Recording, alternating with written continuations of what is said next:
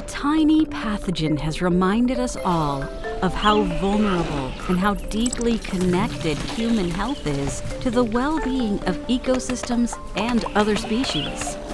The World Health Organization estimates that 60% of all infectious diseases originate among different animals.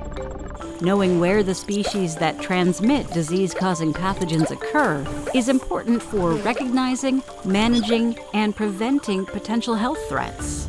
With data shared through the Global Biodiversity Information Facility, or GBIF, scientists and researchers from various disciplines map the species involved in cycles of disease transmission and how their distributions are changing. Such data offers an essential element in understanding zoonotic and vector-borne diseases and identifying areas at risk of potential outbreaks.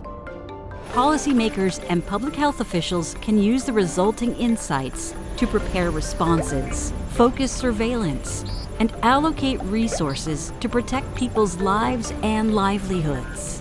When combined with climatic and environmental information, GBIF-mediated data sometimes reveals and even predicts sites of disease spillover.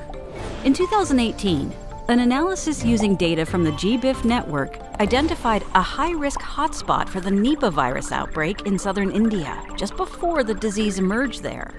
By contributing to a One Health approach that recognizes the intimate connection between the well-being of humans, animals, and ecosystems, data shared through GBIF helps us understand and prepare for potential disease risks, reducing the many costs of future disease outbreaks to keep people and the planet healthy.